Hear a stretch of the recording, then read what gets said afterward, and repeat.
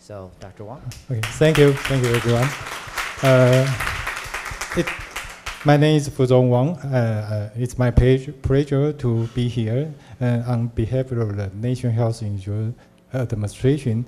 I am very happy to have this opportunity to share something.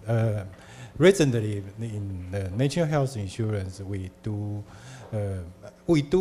know the AI and the big data is a quite hard issue right now, and we also want to devote some power of some resources to help the healthcare provider and other people to improve the patient health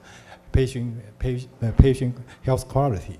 So I will introduce my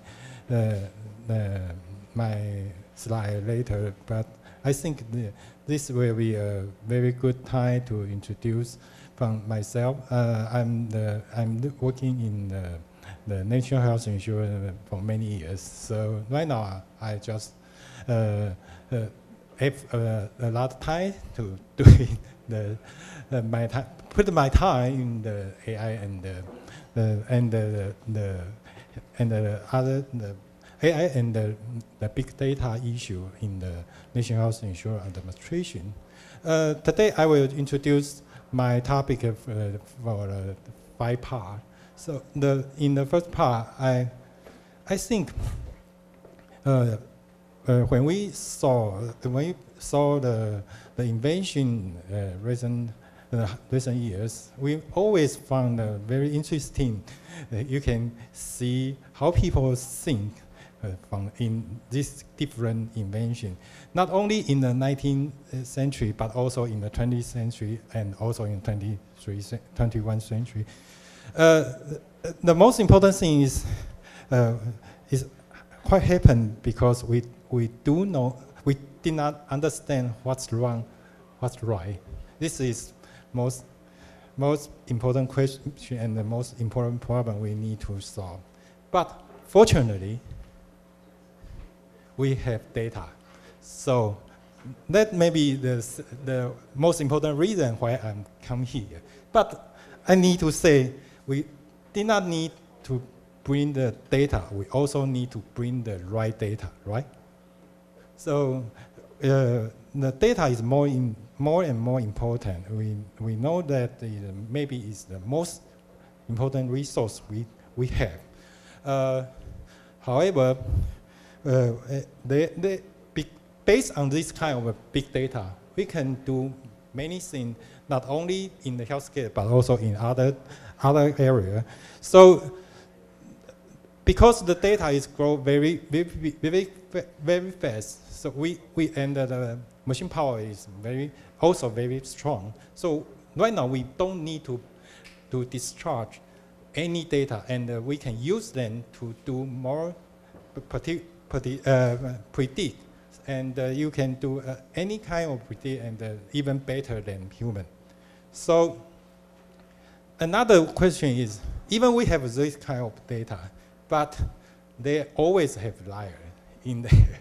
So we need to identify where which data we maybe need to deal with this kind of data because they are fake. We have so many data in the internet, right? And even let the president also say all the fake. Even the newspaper, they have fake data. In the healthcare, recently, just this week, published one paper in the JMIR. They also say that 30% of the data is contain misinformation. Another very interesting issue is that if we check the data from the internet, we can find the fake news is more novel than the true news. And in the other hand, we can find the robot maybe is quite not like human. They will do something wrong. So another example I want to introduce to you is this is a very few years ago. Everybody know the result. The Google can predict the few trends, but however, several years ago, they found that the predict is wrong, so they start to announce this news. Does big data matter? In my opinion, I think the variety of the data is more important than the volume. So I changed the topic to another part to have this speech. This lecture is more fun because I think even in this area, in this time, we are in a hackathon game, hackathon race. I think everybody is very serious because you want to do something later. So, by the way, I can give you some picture to that everybody make more casual in this situation.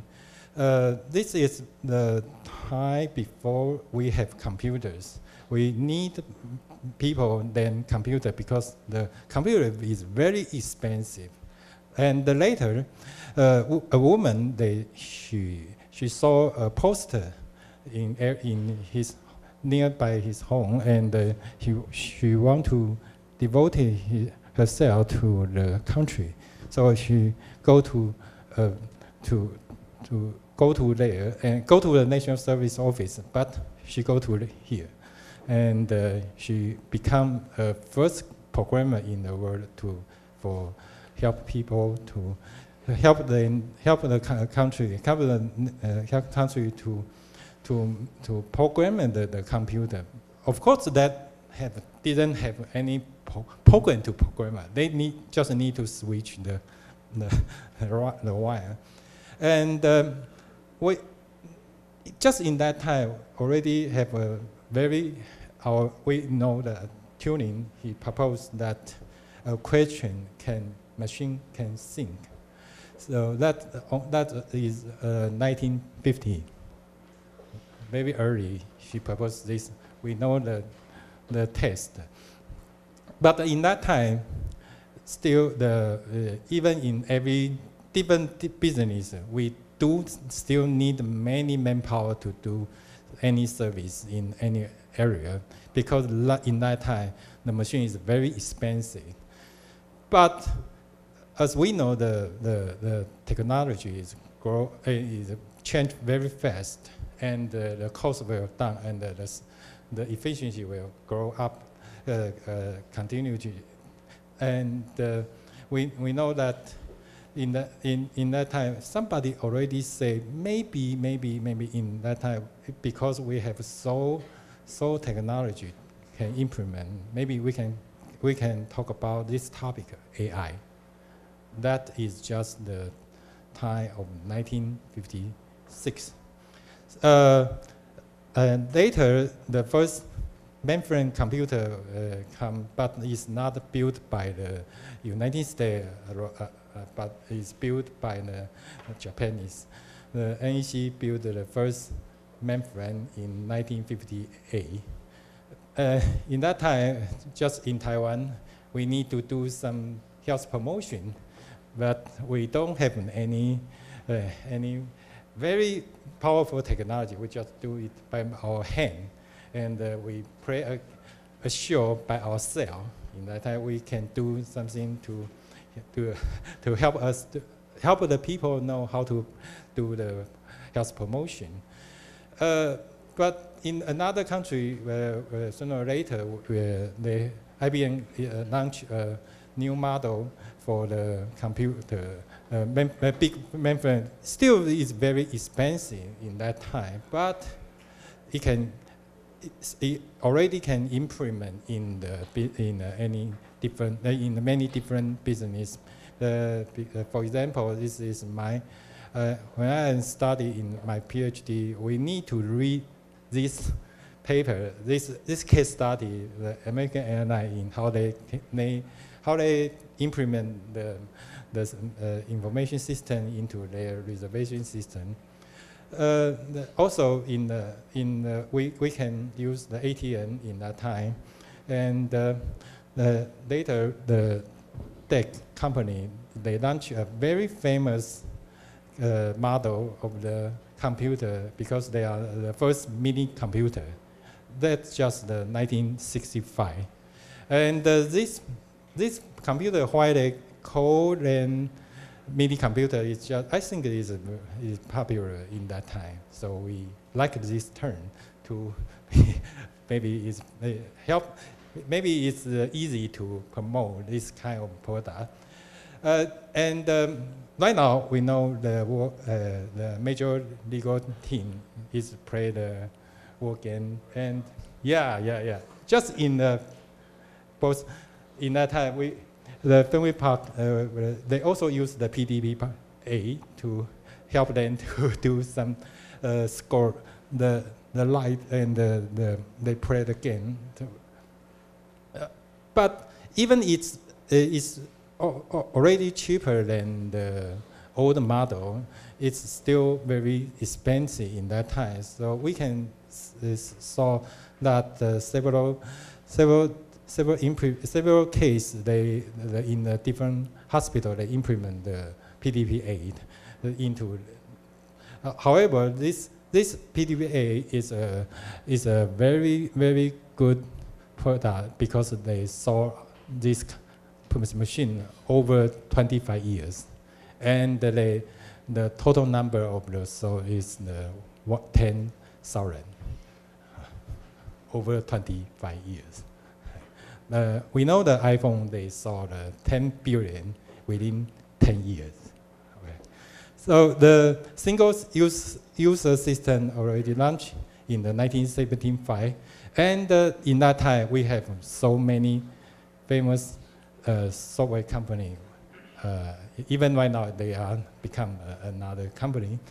But in 1981 we have the first personal computer. Finally, we can use that, like this kind. Like the model is very close. We can very close, like we saw in right now. Then two students, they just built the first mainframe computer. ENIAC become a chip in the 1955, and the size will only be smaller than your hand. So I just in 1955, nearby the 1955, we have several companies. They are grow up very fast, and now they are become the very important company in this time. That because the internet is grow up very faster, and the mobile phone is grow very faster, and finally the mobile user is more than the desktop user, and we found the mobile in the user, you take more time in the mobile device than the television. So the AlphaGo in 2014, he beat the people we know. But the most important thing is I think this is very interesting in the Moon 37, because this moon is very strange for the people to think. So maybe in this moment, gradually people will think the AI already can think by themselves. And sooner or later, his brother beat him again, and we found that when we review this history, we can find that the data is more important, because the data grow up very fast. Gradually become, even the data in the Library of Congress, the large library in the world, is very small compared with the internet. Okay, so we know that because why the tech company will be closed, because his CEO say that no reason for any individual have a company in his home. Okay. Even the Bill Gates did say he never said that 600K ought to be enough for anybody, but everyone quote this. Okay. I think the most important thing is we need to know the trend, and we know the AI and the big data will already come. In the national health insurance perspective, we think the very interesting is even in the very old time, we already found that with people if you are poor, this means is the 贫不计利, which means is just like the NHI, where we can share our money to help other people. They did not have money to see a doctor. So this is a painting from the National Press Museum, and this is just 20 centuries ago. So the National Health Insurance launched in 1955 because we combine several different social insurance program. The medical part from we take the medical part into together and leave the others. We still launch in the 1955. Almost the 100% people in Taiwan are covered in this national health insurance, and in 2018 we launched the second generation to do more benefit and more efficiency to improve the healthcare service. From the most important part is that we help the people to go to see the provider, and they don't need to worry about how they need to pay for each service, and we just reimbursement the payment to the provider, and we will check their claim by monthly. For now, we have many from many countries. They think the national health insurance in Taiwan maybe is a very good system. They need to learn. So we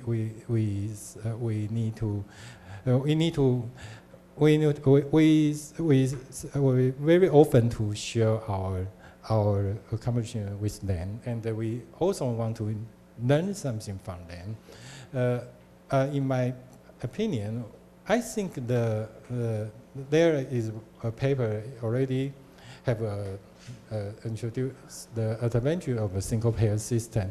One is because it's nationwide risk pool. This we can understand. Another is we adopt the global budget system.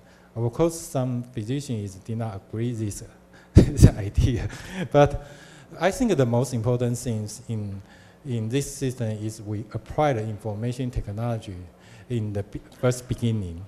We already have that every provider can connect with the national health insurance in 1955, and from that time, so we can find that even in a different country, we need to universal health coverage.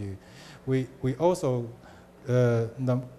if we also have more country to become a UHC, but in the same time we also have more country that implement the e-health and the other health technology. So in Taiwan, because we are our delivery system is donated by the private sector, and we did not have really gatekeeper system. So every people in Taiwan, they can see the doctor and see any clinical or any hospital if they like. They don't need to go to the family doctor first. And this kind of situation, that maybe we have our financial status, well, our expenditure is growth rate is more than the revenue. So if you see the growth of the medical expenditure, the key factor, I think that we can say that one is the population, aging population, two is the expensive new technology, three is the non-communicable disease. The last is the population expansion. And the people in Taiwan, our elder population grows very fast, and even compared with other Western countries. And right now we just 14%, but in the 2016 we will go to the more than 14s and become the most. No, the first, the number one of the percentage in the world, and because this grows, because of the reason the aging people on the medical health expenditure is also grow very fast, and you can see that in the 2035, then maybe the whole budget of the national health insurance, the half of them will be spending on the aging people. And from another perspective, you will see that the growth of the expenditure can divide it to different parts. But the most important thing is the exam expense is grows very fast. Which means that when we see the visit of the patient grows, the other expense is not grows faster than the exam or test. That power reason is the new technology implement. So not only the new technology, but also the new drug, we can cure many disease, but also that will be cost a lot of money. So we right now we also discussed the IO. They are very expensive, but it's very useful for some target people. That will be cost another money. So this kind of issue is always a dilemma for us to discuss. Another situation is the disease already changed. The Crohn's disease will become a most important issue we need to solve. In Taiwan, the patient in Crohn's disease also grow very fast, and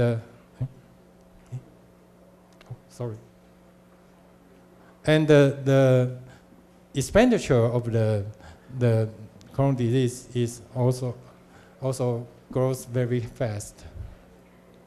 So the people, when they go to see a doctor and they don't need the gatekeeper, that the result become the provider under the global budget. They hope they can earn more money, so they need to change their strategy. And you can see the race between the outpatient and the inpatient will be turned over in the year of the global budget launch launch later, and in the 2006, and the gap between the outpatient fee and the inpatient expenditure is bigger and bigger. So that because compared with the other country, we are the visit of the patient in every year is higher than other country, and so we need to solve this problem. We think we can use some technology to help us to reduce this kind situation. One is the medical system, another is health bank. I will introduce later. And the other thing is we can rebuild a healthcare system by computer-based integrated system and provide a patient-centered medical service. The third is the integrate of healthcare and the long-term care service. The last but not least is how we can run the national health under a financial balance situation. So we launched the two important technology. One is the My Health Bank. It's used for the patient themselves. Another is a pharma cloud system they use in the clinic or the hospital.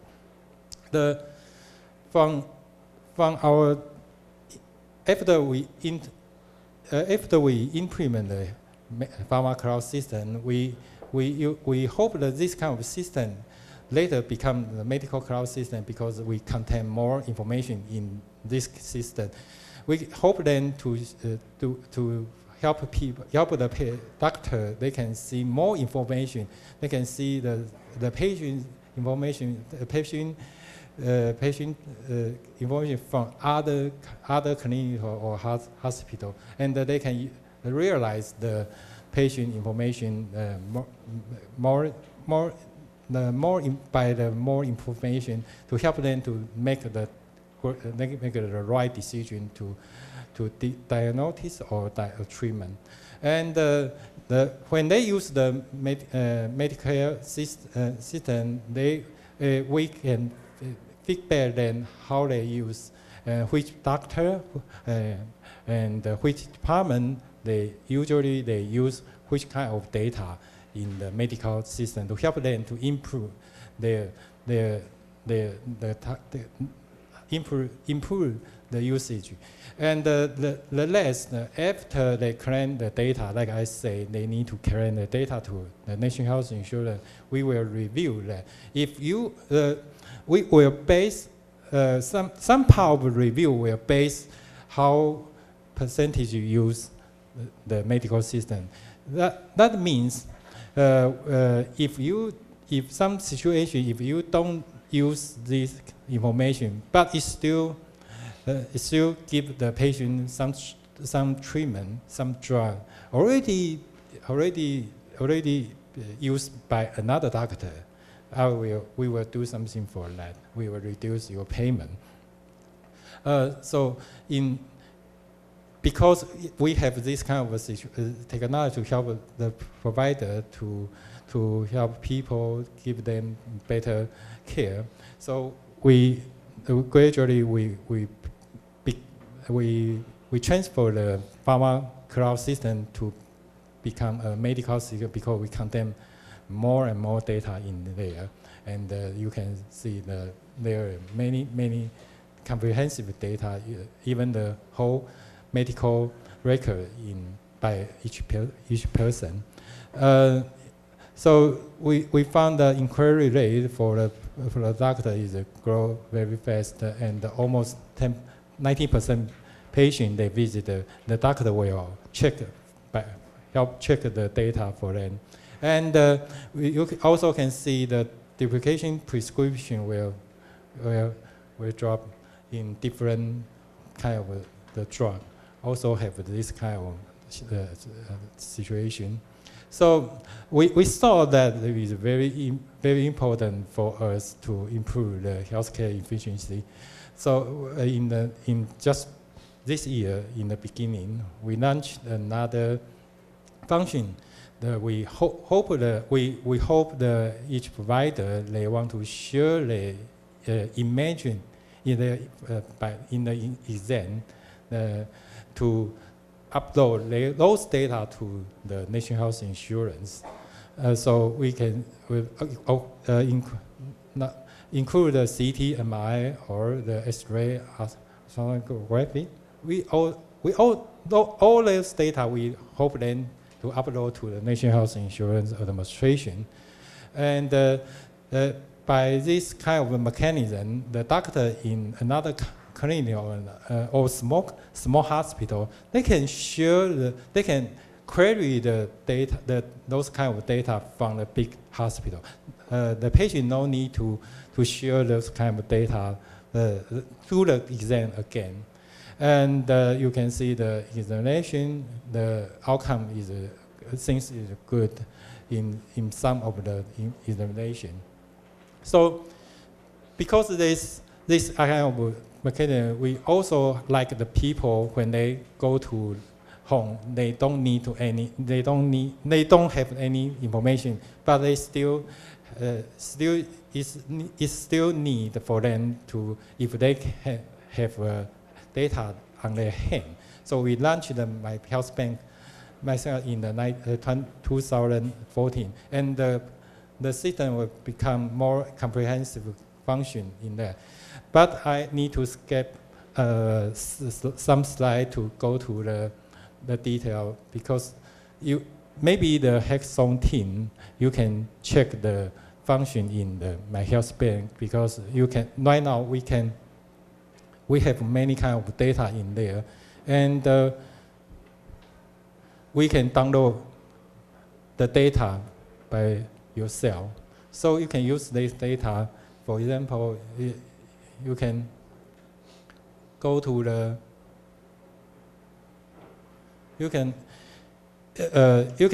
right now we just can download this kind of data by yourself. I think this is, even you provide several different format file for you, but it's still not very convenient for we to reuse this kind of data. So we will release the SDK very soon. So you can look forward, if the SDK launch, we can use the data more convenient and automatic. So the question is, if like the Dr. Komorowski said, the medical is harder than the game, right? So we can find very many deep situations if you compare with the medical service. It's a very interesting comparison. But I think for us to see the question is not enough. Knowing is not enough. We need to do. So I very like the idea from the Nobel Prize economic winner. He launched this kind of series to use for us to help people to change. And I think that's why I just skip this slide. That's why we have so many apps in any kind of disease. Because we always see that sometimes we can use this kind of disease, the app to help people to change, use a very easy way to change. But the most important thing is I saw many things in behind of us. And in Taiwan, we already have many open data in our from our government. We release many data. And how can we use those data combined of the My Health Bank to do more things for them? I think this is a very good idea. I like this idea because he used the My Data and the open data and the big data to help people to do the medical decision. For example, if you have only the open data from the air pollution data, you can help them to tell them which situation you don't need to go. Everyone is the same. But if you have the My Data from the internet, I already said My Health Bank data, you can help them to do a different situation, a different suggestion for them. So this is a good idea, I think. This is another idea I would like, but I didn't have time. I just like to mention that we recently, because we know that if you know the Google already published many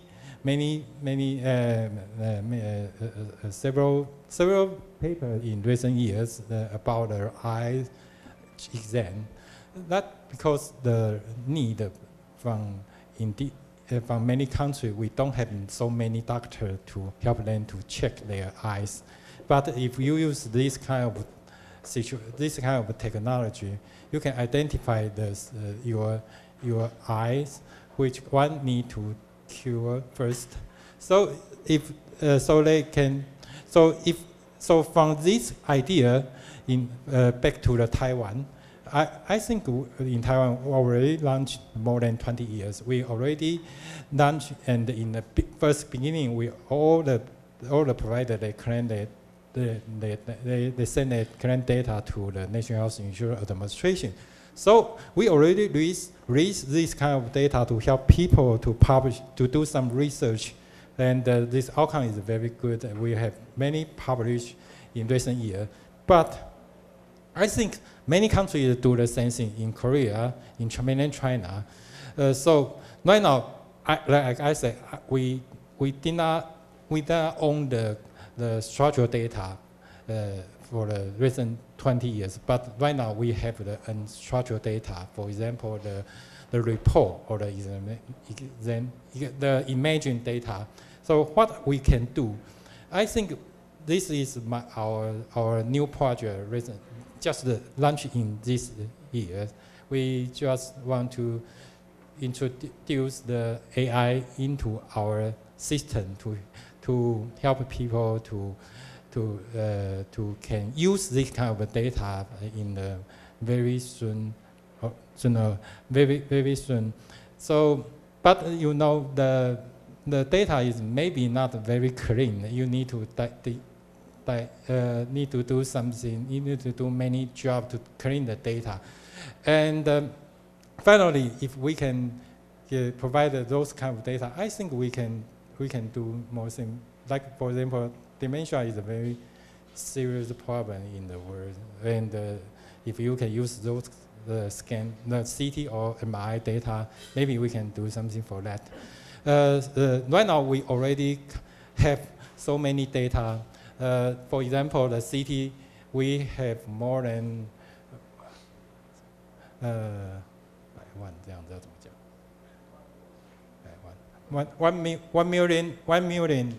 1 million data you can use right now. And we hope we can release this kind of data for not only the research, but also the industry. We are just trying to do that. The last I want to tell you is that maybe we need to continue to reform, and we hope we can have a better system. We in this program, I'm standing here. The last thing I want to introduce that is you can use in Taiwan. We already put many IoT data in a platform, and this kind of platform you can download. However, this data contain many different data sources, but unfortunately, part of them are Chinese. So, but I want to introduce this source for the team. They can use that. Maybe you can consider to use them to help you to win the game in this the hackathon. So I think the most important thing we need to solve the problem, not only to need an answer, right? Okay, so that's my presentation. Thank you so much.